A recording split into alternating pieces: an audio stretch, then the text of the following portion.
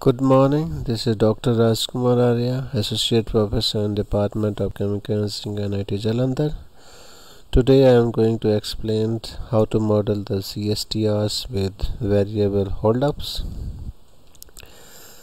So if we see the CSTRs with variables holdup, they will look like by this actually. So in this case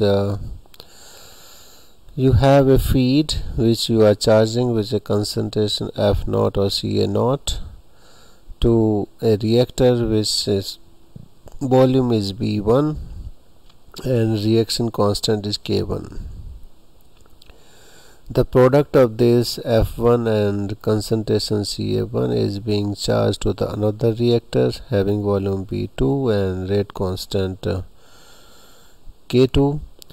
Then this product is again being charged F2Ca2 for a reactor 3, and the product is being withdrawn F3 and Ca0.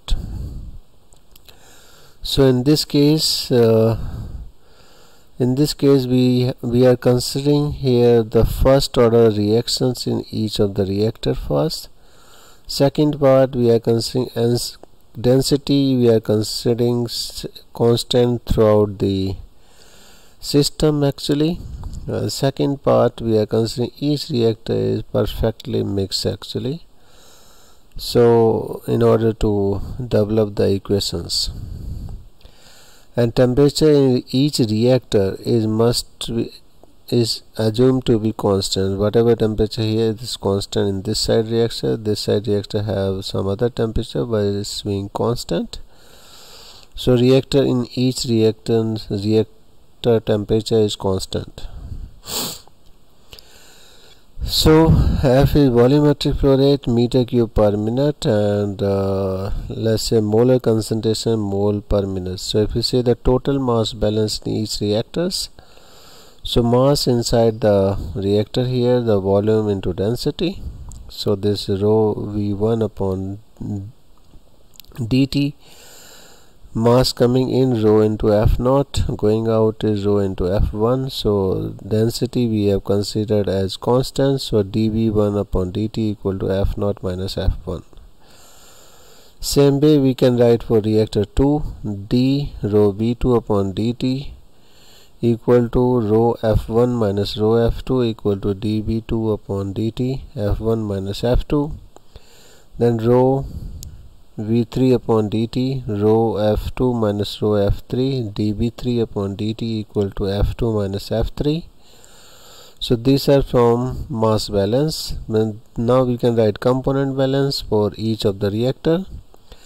So for reactor 1, if we say here, so rate of accumulation of component A inside the reactor, rate of A coming in, so F0 Ca0, going out F1 Ca1, consumed rate B1 K1 Ca1.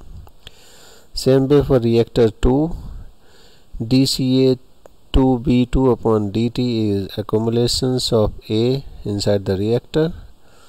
Then F1 Ca1 is coming into the reactor, F2 Ca2 is going out from the reactor, B2 K2 Ca2 is consumed due to the reaction. Third reactor, we have the dCa3 B3 rate of accumulations, F2 Ca2 rate of A coming in, total mass, then F3 Ca3 is going out, B3 K3 Ca3 is rate of A consumed. Now K1, K2, K3 are rate constants, can be calculated from Arrhenius equations by taking this Kn equal to K0 exponential minus E upon RT1, so n equal to 1, 2, 3, 4 reactor numbers, and time constant can be calculated by V by F into minutes. So F0 and Ca0 are the initial conditions which we need to solve these equations. Total are 6 equations, and these are the 6 variables we have: Ca1, Ca2, Ca3, B1, V2, V3. But to solve them you need here F1, F2, F3.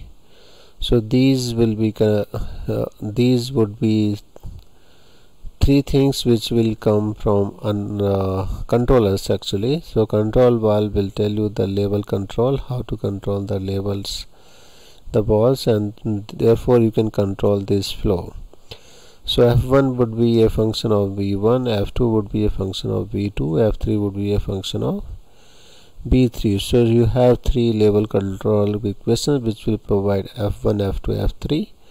Once you have this, you can solve these six equations, that equation 1, equation 2, equation 3, 4, 5 and 6. These can be solved and you will get all your 6 variables to be solved in this particular equation problem actually. So this is all about the modeling of CSTRs with variable hold up. Thank you.